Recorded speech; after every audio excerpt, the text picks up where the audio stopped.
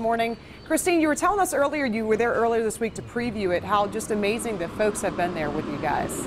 Oh yeah, like family. Honestly, again, if I don't come home, I'm in Saluda. You can come back for me or not, really fine. You mentioned those Blue Ridge Mountain views. Yeah, those are nice, but take a look at these views. Guys, we are talking about the Saluda Tailgate Market. This is every Friday. We've got Dawn and Kate here this morning telling us about this. Guys, it might as well be a chance to eat our way through North Carolina. Dawn, beautiful, what are we looking at? Absolutely. This is the produce that is already coming out of the Saluda area here. It's absolutely gorgeous. The Saluda Tailgate Market every Friday from 4:30 to 6:30 at the West Main parking lot. Everybody in Saluda knows where it is, so no problem getting there. I love coming to this market because they have quite a variety. There's lots of activity. People are very often just waiting for that 4:30 moment to get into the market. These irises are grown locally. The fingerling potatoes, I just kind of want to eat one of those right now.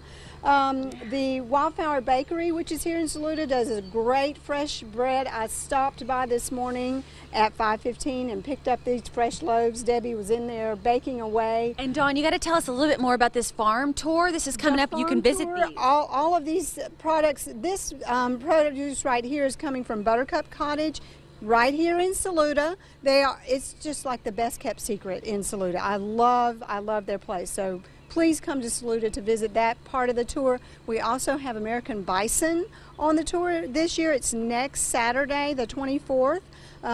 You just don't get a chance to see bison. Come see the bison. I mean, you just don't get a chance to see that. Learn about the history of the farm, how they raise these animals that you can actually see roaming around in their field there. Lots of fun. It's just pretty amazing. But again, this produce, I've had my fingers in it. I can't help it. I had to nibble some of those snow peas. You won't mind if I take it with me? No, you just go right ahead. Fred Tracy wants some eggs. Really, really, really good. A little bread there, and this mutant cabbage, unbelievable. This looks amazing. Mutant cabbage. Guys, this is just incredible. I'm serious. This is where I'll be the weekend. Come find me Monday. That's awesome. We'll take one of everything. Man. Well, we'll split the mutant cabbage. Yeah. Might need a second car if we got one each. Just for you. Yes. Thank you, Christine. 5:52 coming up this morning. You ever wondered where